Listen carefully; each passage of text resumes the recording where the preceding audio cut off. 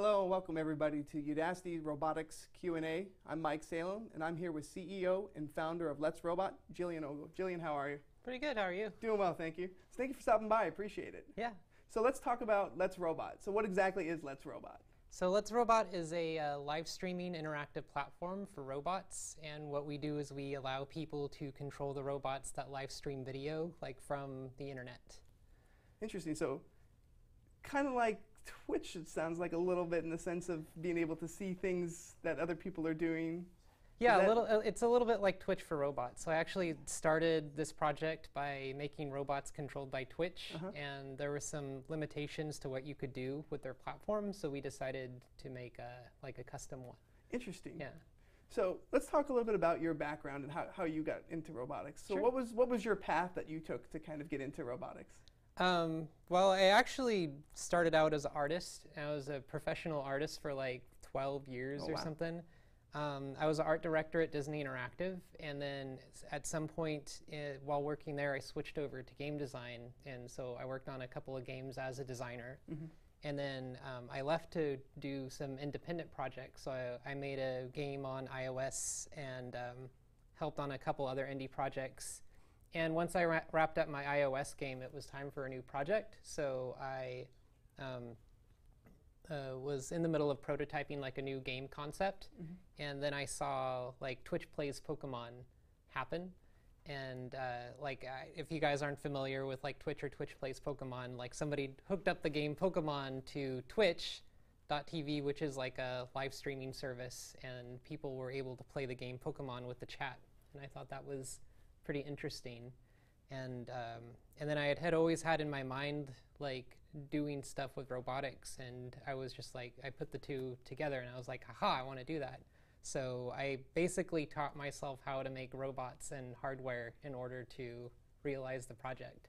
So that's interesting that you didn't have much of a hardware background before kind of starting this. You had your game development background, right, and game design. So you were very familiar with that kind of process. You knew you wanted to do something kind of interactive, it sounds like. Yeah.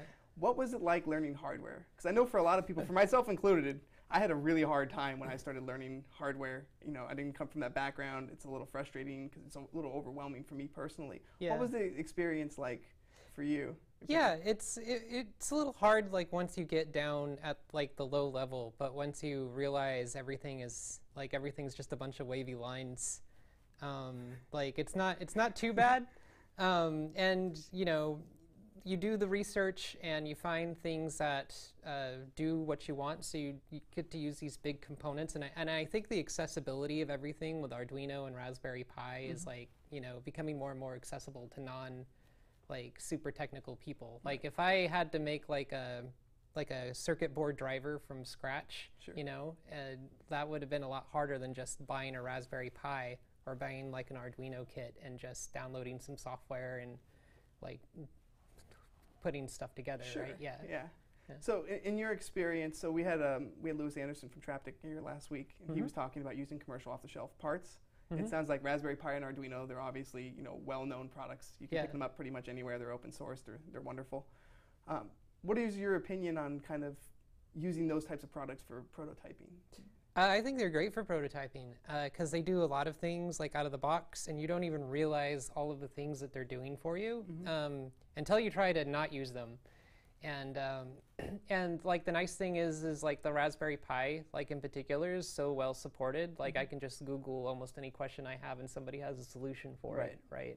I mean, there's better stuff probably, but then like the you know, what you can do with it isn't as accessible just because it's not as well supported, or like, you know, the community isn't there. Right. Yeah.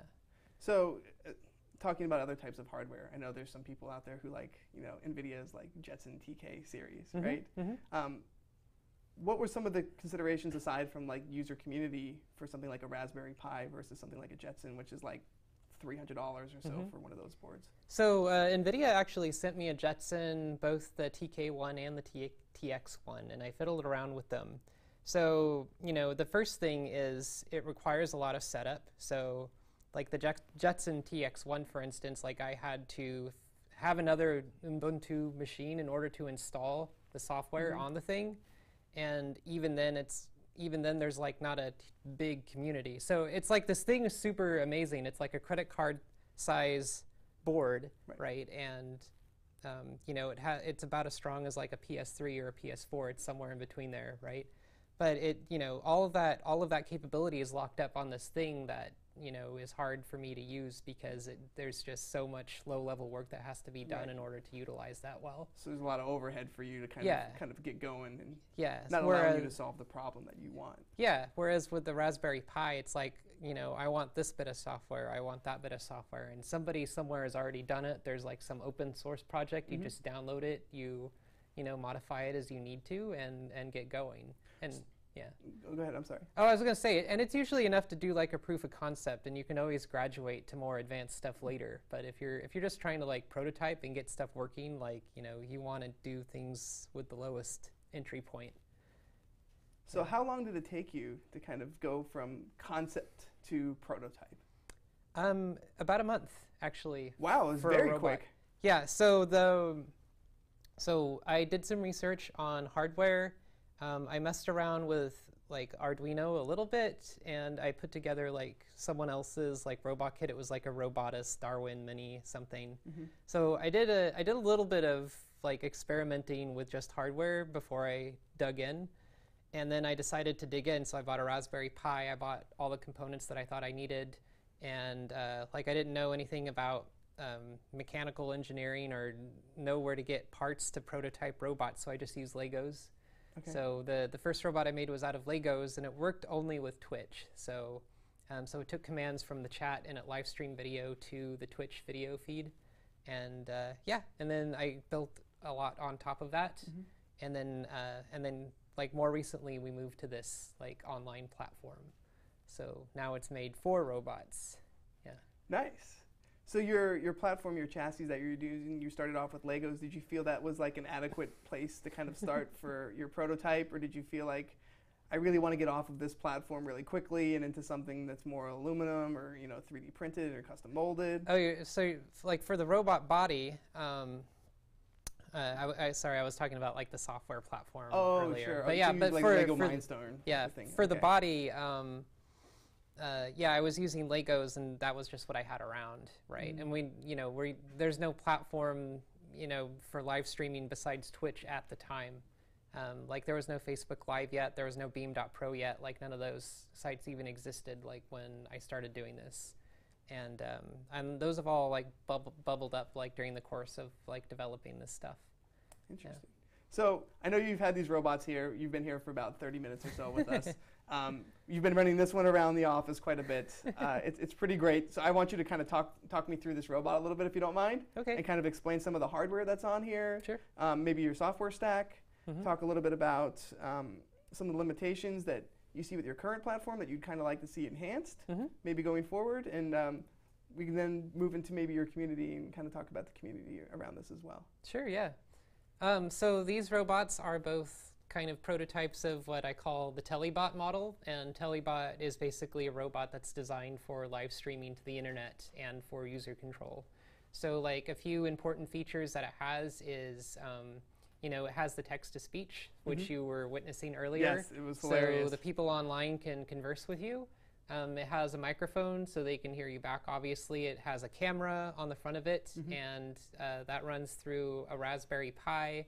And right now we're doing compression with FFmpeg, and that goes up to the server.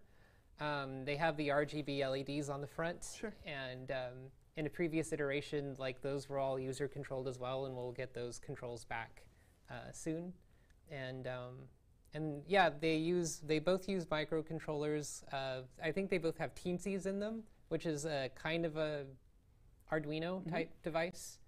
And yeah, so it's like a microcontroller, Raspberry Pi, and then they both have independent Wi-Fi cards, because I always have a lot of trouble with the Raspberry Pi's Wi-Fi on board. Big lithium-ion batteries. They both have grippers, so they can get into trouble. Yes, we had him running around untying people's shoelaces. Yeah, so untying shoelaces. It's quite a lot of fun to watch, actually. Yanking cords off desks. Yeah, grabbing toes. They like to do those things. So I'm assuming when you first started this, or even now, you probably test a lot of these things at home. What kind of trouble have you seen when you've opened them up for people to play with? Like, what kind of situations are you like, oh no, I didn't expect it to go over and grab this wire, or, I lost the lamp off of a table, or. Well, I mean, robot proofing your house is a little bit like child proofing. Yes. So you have to, whatever they can mess with, they'll mess with. So cords, you got to make sure whatever on the ground they can't do. Like if I have them on in my house, I'll be looking for my shoes, and the shoes will be stuffed. Like one's under the bed, like one's under the couch, and like my co-founder Rick, there was an incident where. Like he had some important documents that they managed to grab off a desk because one of his robots had a big arm, so it was able to like reach and pull some stuff and then pull the documents off, and then it went. And he's at work while this is happening, so he left it live at home. Yeah, it's like a dog at that point, right? So actually, he has like a group of 4 robots that are always on in his house. So and he went, and there's a video on YouTube of this too, and and the robot just like. Drops the documents in the toilet because they can. So yeah, they'll get into trouble. I mean, it's but you've got to just be aware that there's people controlling them, so they'll do whatever they can do usually. Yeah. Interesting. That's actually really funny. I can't imagine coming home and having 4 robots roaming around my house and then realizing nothing is where I had left it. So. Talking about, I know you mentioned earlier for your video you talked about FFmpeg. Just curious, how many frames per second are you able to pull from? Actually, I actually don't know that number. So it's probably 20 to 30 frames. It could be more. Like I've done some tests myself where we get up to 60 frames, and like the new technology, we just sort of switched technologies on these robots. So, and since I'm working with like proper engineers now, they know all the things. So yeah, I don't know. I think it's around 30 right now. Okay, great. And you mentioned also you had some spotty issues with Raspberry Pi's Wi-Fi. That seems to be a common theme with most people who end up using, the Wi-Fi built inside the Raspberry Pi. Yeah. Which channels are you using for Wi-Fi? Are you using N, or are you using AC, or? Right. So I find that if you're, especially in the Silicon Valley or San Francisco where I live, 2.4 gigahertz is mostly just slammed. You can't do anything good in it. Yeah. And you'll usually, so I have dual band Wi-Fi cards on both of these robots. And then the other problem the Raspberry Pi has, aside from the fact that the Wi-Fi on board is a little weak, is I don't know if it's fixed now, but I know at some point it had a lot of problems with like network logic too. So it would also get really confused if you were in an area with a lot of SSIDs. So I found that just using like an independent Wi-Fi module, like there's these like a little thing called like a TP-Link 150. So it's like a little personal Wi-Fi router, and it's powered by USB. And so you can actually just take a card like that, and that'll handle all the internet stuff, and you just Ethernet it into the Pi, and that's been way more stable than anything else that I've used. That's good to know. Yeah. So I mean, that one's a little old. There's some newer ones that I wish I could remember what they are off the top of my head, but there's you just look up like personal Wi-Fi router, portable something, and you'll find something. Okay. Yeah. Very cool. So I want to talk about your gripper a little bit because it's actually really sturdy. How many pounds can your gripper hold? Do you know? It depends on the servo. Okay. Like you could put a high torque servo in there. Sure. Like I have a couple of like much stronger robots, even though we might be using like the same hardware. Like if you just have a servo that has like 10 times more torque, like these guys can grab a couple pounds. So definitely carry a Coke can. Yeah, back and forth. Yeah, they can carry a Coke can. They can carry a shoe. As you've discovered several times, probably. Small animals. That kind of thing. And definitely documents from a paper or from a desk, definitely right? Documents. Yes. So talking about kind of going back to that story about the documents on the desk and having 4 robots kind of roaming around the house at all times. I just can't get this vision out of my head of just seeing these robots just running around, picking things up and throwing them in different places. What's a typical charge like on one of those robots? So we have robots that sort of work at various levels. So Rick's robots have giant batteries in them. So they run like 20-something hours. Oh, wow. And they can self-charge. So he has like docking stations there. Oh, okay, great. So they can just like go to sleep and dock. These things will last between 6 and 8 hours, and then we're actually making a prototype that we're gonna be selling online. In fact, we have a small number of prototypes that we for Telebot that you can buy online right now for $2.99, and those have those will last like 3 or 4 hours. Wow, that's a pretty good charge. Yeah, and they're tiny too. They're like even smaller than these robots. Yeah. Interesting. So let's talk a little bit about your software stack that you have built into these things. So you're using a Raspberry Pi. So my guess is you're obviously running some form of a Linux platform. Yeah, we're using Raspbian. Okay, so you are using just the standard Raspbian. You didn't go with an Ubuntu Mate or No. 1404 or 1604 LTS or anything like that. No, there's like a specific distribution of Raspbian we're sort of locked into right now, and I think that's just because FFmpeg hasn't been updated to the latest distro. So you have to look at the documentation on the site, and that should have it listed there. But aside from that, yes. So you're using an external or like a USB camera versus the Raspberry Pi cam, or are you using the You Pi can cam use as either well? one. I use Raspberry cams mostly because they're nice. Right. You Yeah. get a lot of functionality. You get Yeah. a lot of lower level functionality. Yeah. So interesting. Great. Are you using ROS or anything like that, or what kind of messaging systems are you using? There's no ROS. The robot internal logic is actually very simple since they're all user controlled. They don't have to have a whole lot of logic, you know, internally. So it's just like a simple serial USB connection from the Raspberry Pi to the microcontroller. And that's about the only interface we have right now. Oh, wow. Yeah. It's nice and simple. Yeah. Easier to debug, right? Yeah, and then the Raspberry Pi, that's what talks to the server. Gotcha. Yeah. So talking a little bit about your community and how these games are played, can you talk a little bit through like some of your typical scenarios outside of like your house and maybe people stealing your shoes or throwing away expensive and important documents? Sure. So when I actually started Let's Robot, my goal was to make like the world's first live interactive show, and I thought like robots would be a good way to do that, and that's why I started on Twitch. And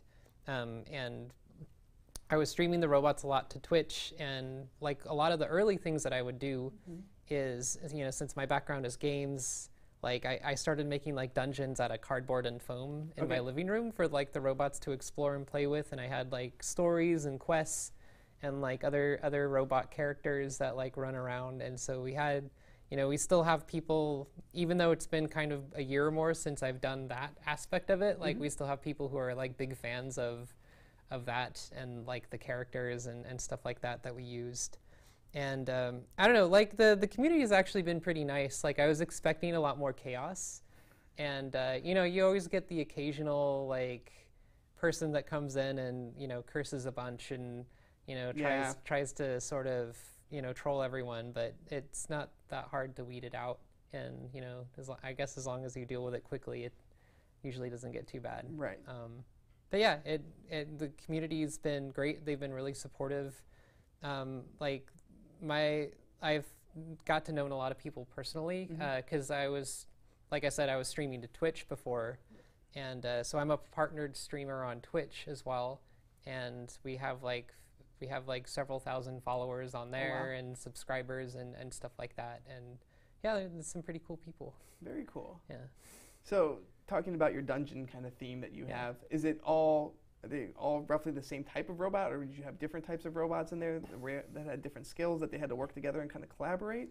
Yeah, so the first two robots I made had different tools. So one of them had like a hacky sword arm, the other one had like a gripper. So I would try to make little puzzles that they'd have to do together and coordinate. And you know, they spend about half their time actually kind of playing along and the other half trying to escape and destroy everything. So I guess you've got to take that into account. But yeah, like the idea is, you know, you can, I mean, any kind of robot, pretty much, like we want to be able to just like hook stuff up, like bipedal robots, like complicated Mars rover type things, or, you know, simple things that aren't too much different than a Roomba. Sure. So it sounds like your model is more or less, the robots are an important piece of the model, but there's still a bigger overarching theme, which is being able to control things and have user engagement kind of as you move forward. Right? Yeah, so the idea is that we wanted to make live streaming interactive and like actual interactive and physical, right? So instead of just watching somebody, so the paradigm like up until more recently has been I just sit and content comes at my face, from a TV, right? It's one way. And maybe at first you could write in, you could call in, there's a studio audience, right? And then like when the internet came around, like you have like, game shows and news shows that try to, have their own like social media pages. They're like, hey, tweet us and we'll read your tweet on the air, right? But what I see, and even though we have like live streaming services that have popped up from like Facebook and from Twitter and all these other places, it's still kind of that paradigm, even though we have these computers that are interactive, right? And you can have a conversation, right? And you can do more than just watch. You can participate. So we want to enable that. Like we want that like content, to be a two-way conversation between you and like whatever you're watching or whatever you're doing. So instead of like reading tweets on the air, right, like a news van could pull up and it has like a bunch of robots in it, and you could just set them down and like let people just see what's going on, like what's happening at the scene, right? Right. Like that kind of stuff. Yeah, it's really cool. So if I were on the other side of this, let's say I'm sitting at home and I'm on my computer and I'm like, I want to log into one of your robots and kind of participate. How do I control the robot? What are the commands for, let's say, a general one like this? So yeah, they're live right now, by the way. So you can check it out on runmyrobot.com, and yeah, and if you go there, you'll see it'll land you on one of the robots that's live. And then there's usually basic controls like forward, back, left, right, and you can use like the arrow keys to similar to make the way it you go. play games, WSAD or. Well, we use the actual arrow keys. Yeah, we use the arrow keys. Okay. We use the keyboard letters to chat. So, Okay. Yeah. Oh, I got you. Just to keep it easy, and then there's like we can put a bunch of custom buttons at the top, and this is all like super early prototype, by the way. So like things are still very much loosey goosey. But yeah, like you can add a lot of different buttons. It doesn't just have to be basic controls. Like we've hooked up like robot arms. Like one of the robots that I have at home is like kind of a Mars rover replica, and it has like a lot of different things that it can do. And all you do is you press a button and watch the robot do stuff. And and then we're also working on tools to aggregate everyone's input. So if you get like a lot of people on one robot, like it's still kind of a fun and interesting experience, and you can still influence like what's going on. Yeah, that was one of the things I was going to ask you. Is I'm sure there's a lot of people logging into a single robot at one time. What's that process kind of like? Is it something like somebody's trying to move the robot forward, somebody else is trying to turn it, and it's kind of going crazy? Or is it more like you have a set, you have 5 seconds with this robot, do whatever you want to do, and then it moves to the next person? It's actually all of the above. So it's up to whoever, like, so instead of a broadcaster, we call them like robocasters, and it's up to the robocaster like what kind of stuff they want to allow users to do. Our tools are very limited right now, but if you want to open it up to just like one person or a close group of friends, that's one thing. But we also want to be able to accommodate like 10,000 people being on a robot. Sure. Because for us, that's the way the platform scales, right? And like as a game designer, like we've developed a lot of different control methods, and we're going to implement something soon that I think will work really well for that. So you keep mentioning your game design background. How crucial do you feel it is to have that game design background when you started this? Did you feel that that's something that you could have kind of picked up along the way, or did you feel like that's a really core, like fundamental piece? That's a core fundamental piece to like how I think about the world. Sure. And like what I do and the kind of stuff I'm interested in. When I started as an artist, like I didn't realize like at the because I was into video games and I didn't have a computer, and I played video games, and I'm like, oh, these games are pretty, like most of making a game is the art and the story and stuff like that. And then you get a job, and like you start to learn like how all of this stuff actually works, and you're like, oh, you know what, like I actually want to do that, like that's this is cool, but that actually is more to the meat of what I want to do. And so like I'm always thinking about just like how people like use things and how people would or react to things and stuff like that, which gives me a lot of anxiety too. But you know, it's just sort of a mode of like how I, you know, operate, right? Right. And yeah, I think it's important, like when going into this project, because I'm pretty sure, like at the time, and that started to change a lot as well, is that there weren't hardly any game designers working in robotics. Right. And like, you know, companies are starting to, you know, target those people, you know, for consumer-based robotics now because of AR and all the interactive stuff that's starting to bubble up. So I think it was a good key differentiator in the beginning. Like if you have a game designer working with this robotics company, like, you know, it's going to be different. Yeah.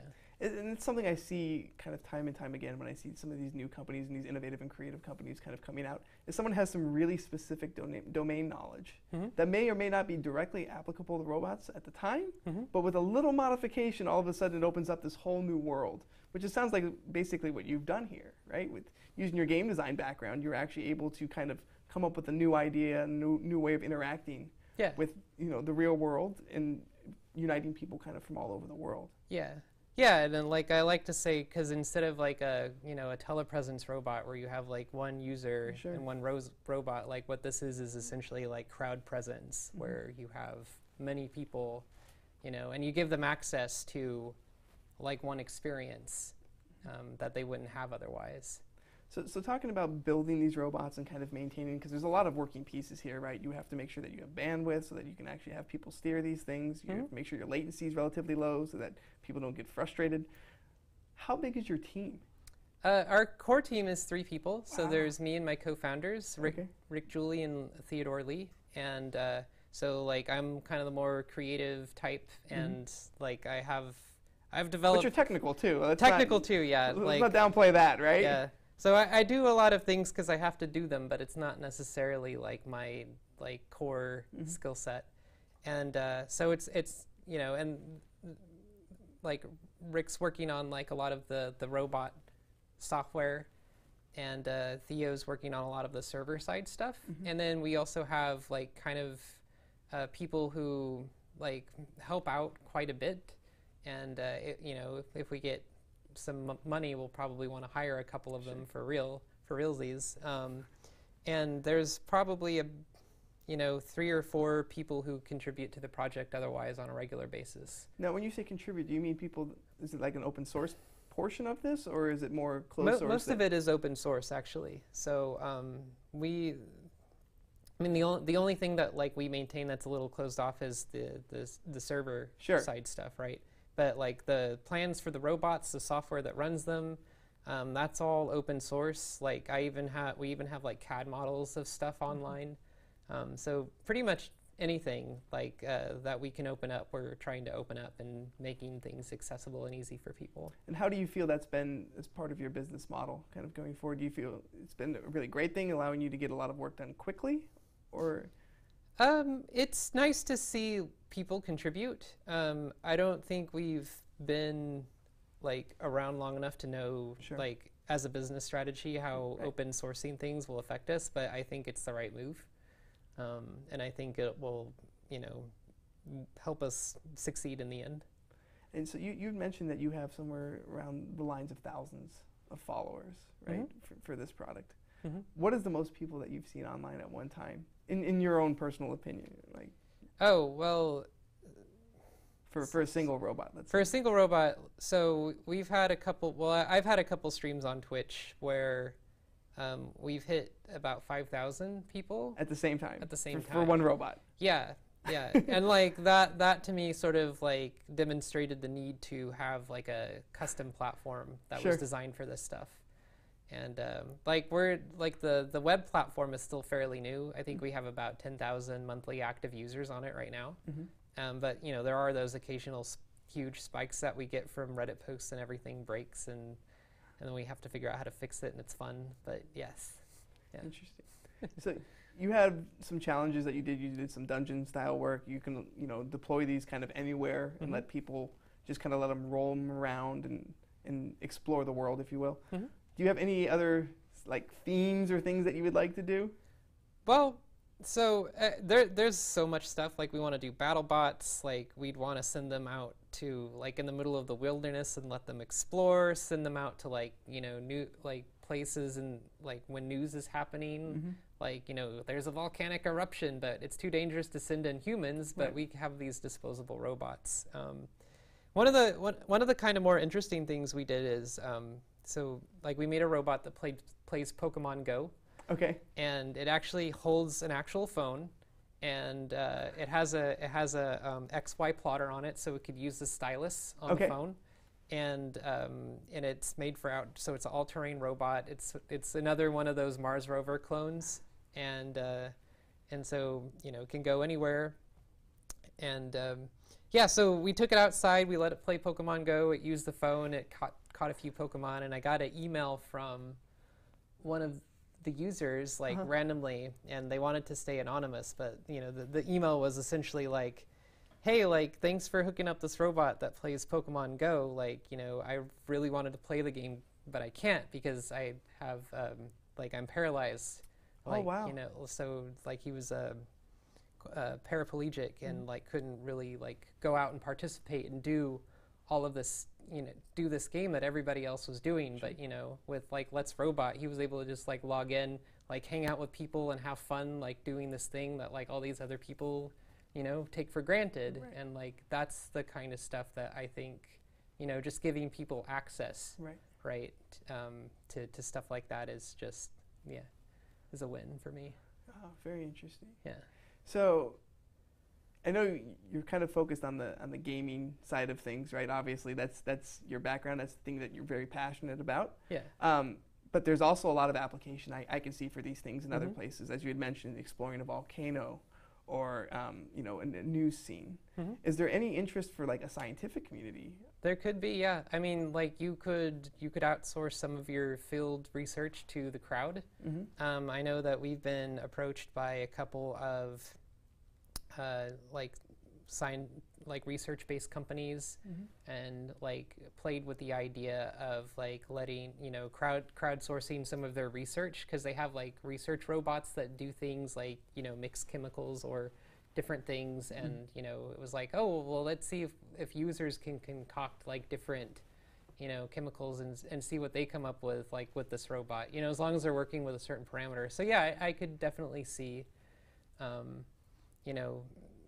putting a bunch of brains to work, doing something. Yeah. It's a very interesting way of collaborating, right? Yeah. So you could have scientists from all over the world working on the same project in the same lab, essentially, without being there. Yeah. So it's fantastic.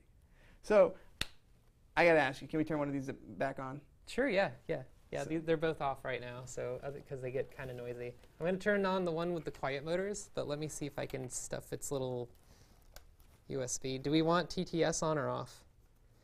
I don't know. I think we can start with it. Let's start with it on, and let's see if it becomes a problem. Then we can turn it off. Let's play with fire. Keep it clean out there, please.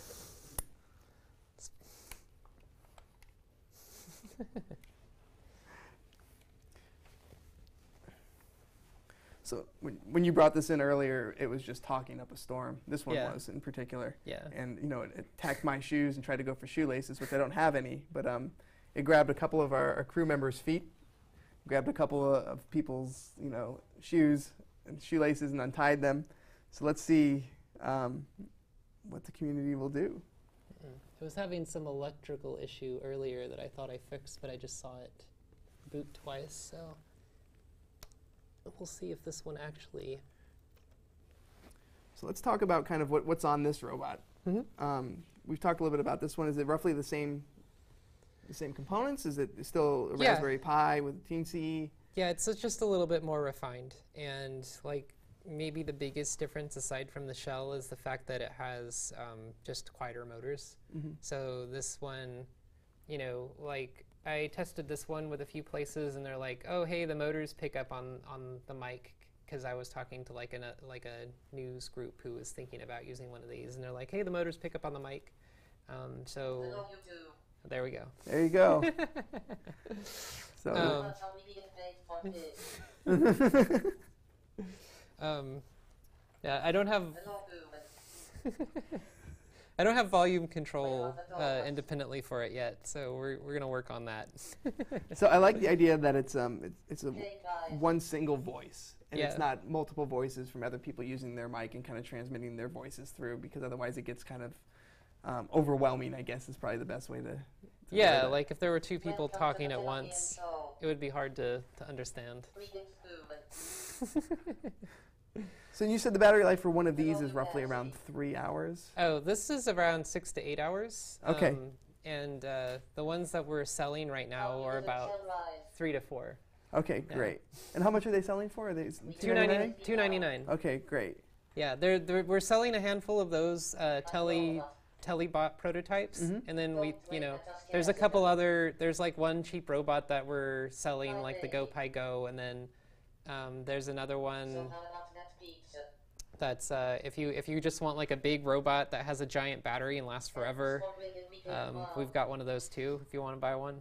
No, nice.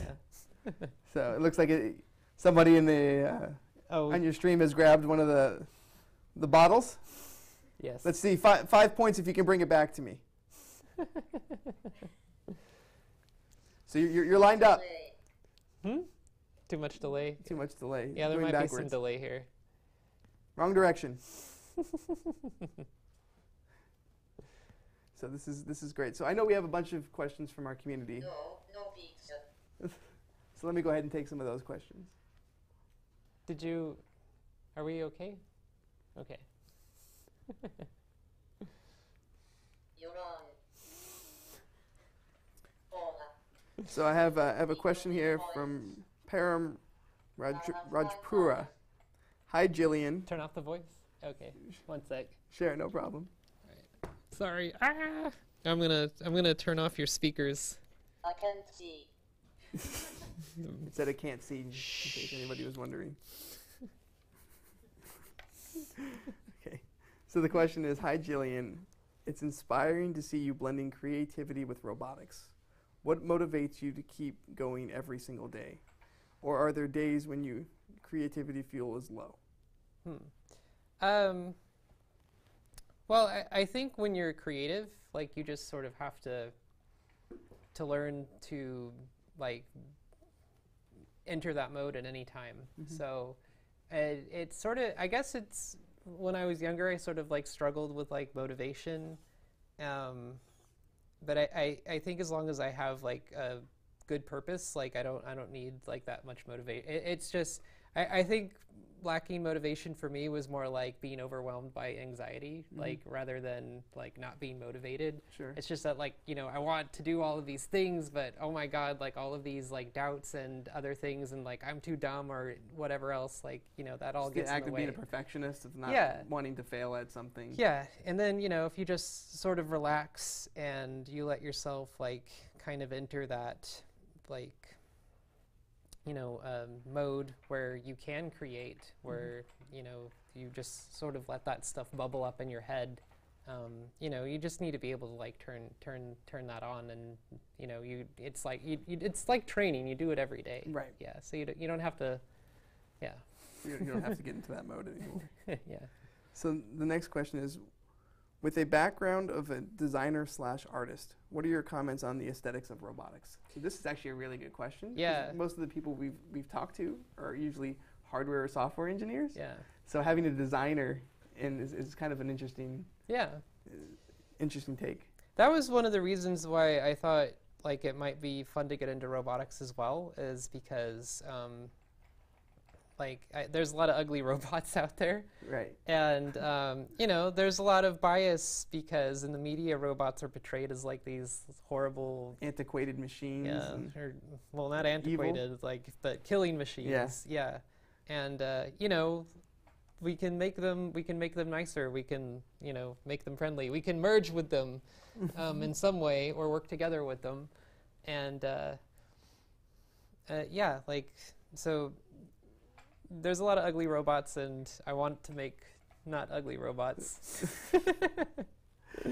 Great answer. So the next question is from Adam. Hello, Jillian. Thank you for taking our questions.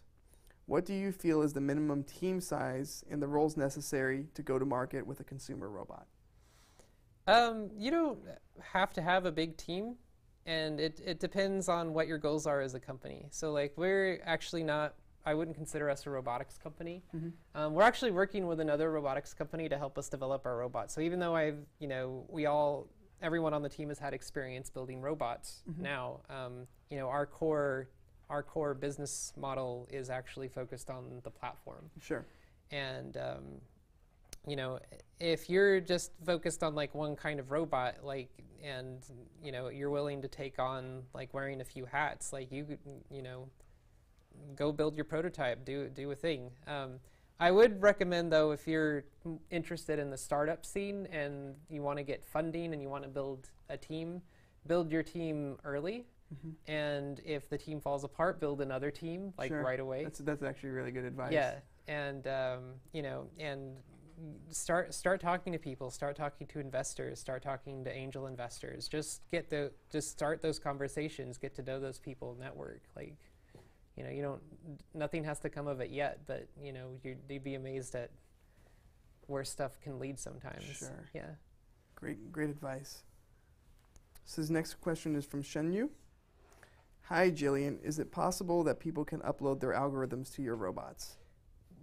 If right now, whatever logic is happening on the robot is on the robot. So if you want to run an algorithm of some kind, like locally on the Pi, you can totally do that. And because all you're outputting is the video, and you're hooking up controls, and whatever you want to put in there is fine. On the other side, we're working on, in the future, we do want to support stuff, on the client side. So if we want to mess with, computer vision apps, or, we were talking about, hooking the robot's video feed up through, Google's Cloud Vision API. Right. So, we can identify all the random stuff on the floor. That would be fun. Yeah. So, yeah, we want to do that kind of stuff. Making it accessible for normal people to use, but then we also want to you should be we will also want to be able to remote program robots and stuff as well. Right. Yeah. That's a big piece, I think. It's very cool. So this next question is from Kadu Aaron Missoura. Hello, Ms. Jillian. Does Let's Robots do some outsourcing talented robotic engineers in Africa, so Uganda in particular, to start work at Let's Robots? I think that we would definitely want to outsource in the future. Right now, we're a very small team. We're still trying to secure our seed funding. Sure. So we're in the middle of that process right now, and I'm hoping that after that we'll have a little extra money to hire a little bit of help. But it'll probably be a few months yet before we can really ramp up. Gotcha. Yeah. I'm sorry. He's trying to pull the cord out of the wall. It's pretty funny, actually. Yeah, Nice try.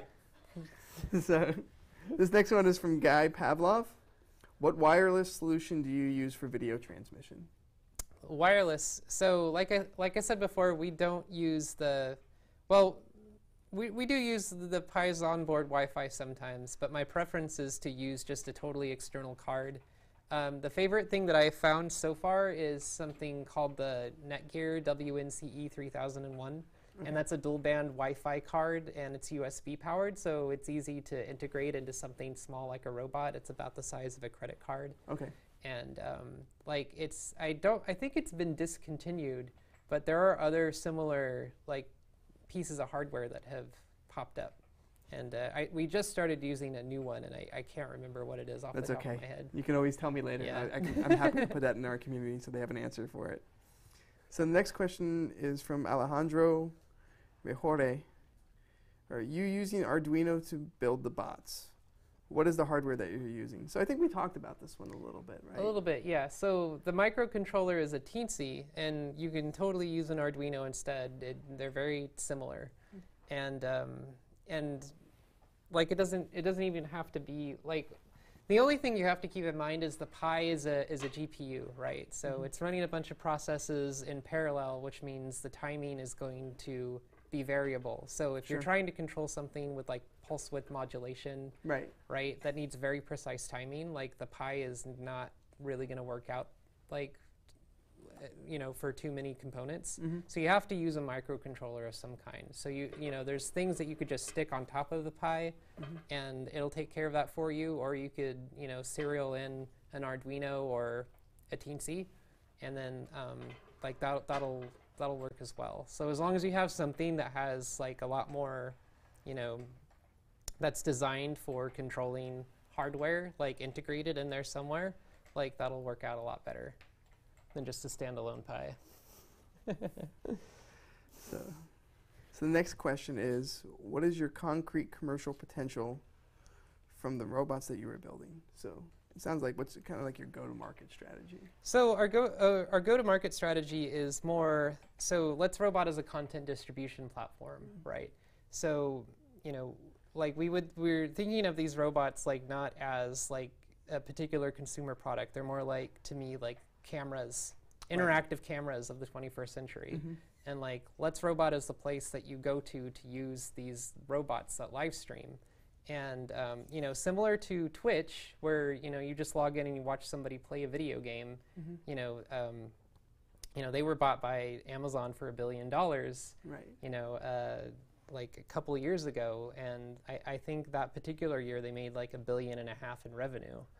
And most of their monetization comes from partnering with broadcasters and people who create content. It's much like how a television like station works, right? You have the core group who creates the content, and then you have everybody else consuming the content, and then there's a lot of channels to monetize that.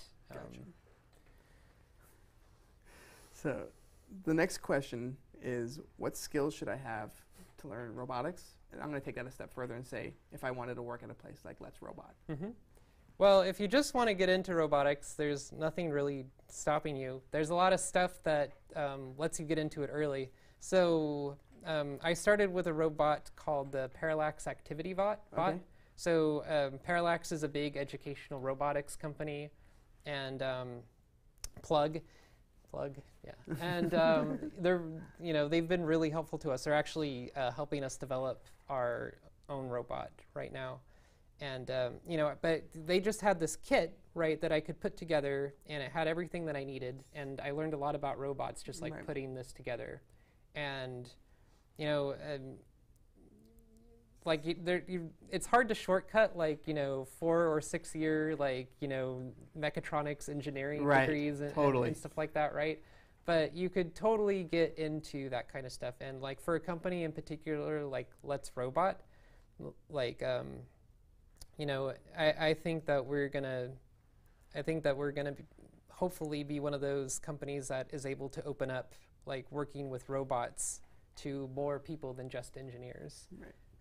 Because it's this thing that you can just have work with you or alongside you, or hope so anyway. Yeah, I definitely agree. I feel like actually getting your hands dirty and starting to build is one of those skills that if you want to work with robots, it's almost mandatory. Yeah. Right? Yeah, if you want to do anything, it's mandatory. Yeah. You just dig in and do it, and you screw up and you do it again, and you do it slightly better. And are you aware of the rule of hardware, which is always buy two? Right. Oh, buy two? I learned that at my first job. Huh. So my mentor told me, always buy two, and I asked him why. He goes, because you're going to fry the first one. Oh yeah. I guess I've sort of independently learned that rule. Yeah, it's like tribal knowledge for people who've worked with hardware before. So next question is from Roy Nielsen. Mm-hmm. He said, have you ever thought about using your robots for search and rescue? That could be possible, yeah. I mean, I think something like that would just sort of be a emergent thing that would happen. You have enough robots out there and doing different things in enough places, like stuff like that is just going to happen. Yeah. Right. And I don't know if there's room for focusing on that as a use case, but sure, why not? Awesome. So this next question is from Gina Longo. Hey, Jillian. a lot of our students come from the programming side of tech, Mm-hmm. which tends to have a lot of gender imbalance. What unique challenges do you see women in the robotics industry facing? Well, yeah, I mean, it's a thing. Like working in Silicon Valley, when I was in art, in games, like it was a little bit more balanced, but it's still mostly men. And especially like the 3D games, so like console and PC is still pretty dominated by men. I mean, and that's just in a lot of places. And I think I don't know, it's hard. Like for me personally, like that's something I want to handle like in my company is like I want to make sure that, you know, there's more women involved, right? And it's hard. Like you know, I tried to get interns last year for Let's Robot, and I tried to get a lot of female interns. Sure. And it was hard to find like an electrical engineer or a mechatronics engineer. And you know, like they're like I'm sure a lot of these tech companies like want to be able to like fix that and equal it out, and I know it's like a huge issue right now, but on the same hand, like it's also hard to find people to fill those roles too. Right. So, but that's something that like, you know, if that was something I told myself like while starting a company, like if I have the opportunity, like, you know, I want to have, you know, to have, not have that be a problem. Right. Yeah. No, I think it's great. I think it's great what you're doing. Yeah. So let's do, I think we have time for one more. So this is from Michael Dwyer. You ever think about increasing the top speed of these and letting a few loose in the park? In addition to nature viewing, BattleBots, a community race pool would be fun. Yes. The answer is yes. Yes to both. Yes. So. Yeah, we would love to do that. I guess I just wanted to go back to the previous question real quick, because I guess I didn't have like an answer for that quite. What I would say maybe is if you want to, like, as a woman in tech, like try to do well, like working in tech and like get ahead, I'd say maybe focus more on, like, and this is just some idea, like I'm not even sure if it's a good idea, but I'd say focus on getting in a startup early, right, and being a key influencer in who that startup hires, and being a key influencer in the culture, and then maybe then, like, you know, kind of fixing that from the bottom up. Sure. It's sort of hard with like a company like Uber, where it's like a big systemic issue and it's probably going to be impossible to fix. But if you start at a smaller company, like, you might have a better chance. Gotcha. Yeah. Perfect. Yeah. Great. Thank you. So I think that's it for today's Q&A. If you would like to learn more about robotics, visit udacity.com/robotics. And don't forget to sign up for our Slack community at robotics.udacity.com. Jillian, thank you very much for your time today. It's been a pleasure. Thank you. Thanks It's for coming fun. in.